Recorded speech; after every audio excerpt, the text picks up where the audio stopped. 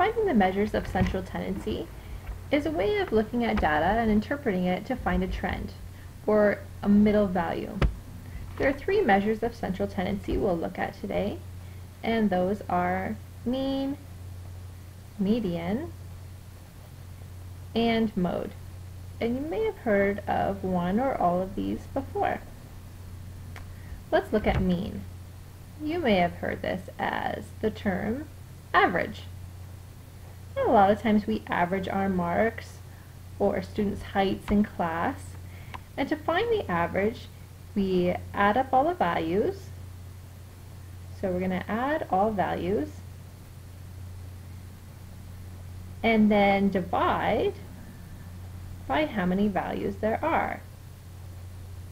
So we're going to divide by how many values there are. Let's look at this example. They give us the daily sales for the Lobster Shack. So they're giving us 1, 2, 3, 4, 5 values. And if we were to find the mean, we would add these up. So 340 plus 510 plus 260 plus 450 plus 170 and divide by how many there are. So we said there's 1, 2, 3, 4, 5. So we're going to divide by 5. If I add up all these top numbers in my calculator, I'm going to have 340 plus 510 plus 260 plus 450 plus 170, and then I must hit equals. So that equals 1,730, and I still have to divide that number by the 5 values. So now I'm going to divide that by 5, and I get 346. So this is 346. So our mean, or average, daily sales is $346. If I'm trying to find the mean, we can consider this as the middle value. The thing you must consider when finding the median is you must remember to rearrange them from smallest to largest. So let's do that right now. The smallest is 67. We're looking at Lucy's test scores. The next largest is 74, 76, 79, 81, and 82. Okay, now I'm looking for the middle value. So if I start counting them off, here's my two middle values. And when you have two, you need to take the average. So if we remember how to take the average, we add them together and divide by how many there are. There's 2. So if I punch that into my calculator, I have 76 plus 79. Make sure I hit equals, and then divide by 2. I'm going to get 77.5. So the mode of those marks would be 77.5, or median, sorry. If I look at her test scores here, we've added an extra one.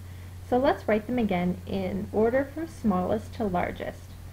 Our smallest number is still 67, and then we're going 72, 74, 76, and we have 79, 81, 82. Now when we go to find our middle value, we should have just one left, and that will be our median. So our median, therefore, is 76. So when you have two values in the middle, you must take the average of them. When you have one value in the middle, that's just your median. The last one we're going to look at is mode, and this is the number that occurs most often. Now it doesn't always have to be a number. Sometimes we have categorical data, so it'll be a type or a word. So let's look at this example. It's a favorite season. Do you see how these aren't numbers? We're going to look for the one that occurs most often. So this is like someone took a survey and they were asking what your favorite season was. So I have 2 falls, I have 2 winters, 2 springs, and I have 3 summers. So the one that occurs most often is summer, since there's 3. So the mode of this data would be summer. Looking at the next one, it's the student's shoe size. So again, they took a survey in their class. We have 4 size 5 shoes, 2 6s, 2 7s, and 2 4s. So the one that occurred most often was size 5, because there was 4 people with a size 5. So the mode of this data would be size 5. And there you have it, the 3 measures of central tendency: mean, median, and mode. Mean was the average, where we add them all up and divide by the number of values. Median was the middle number, always remembering to order them from smallest to largest first. And mode was the number or value that occurs most often. If you have any questions, please leave them in the comments below.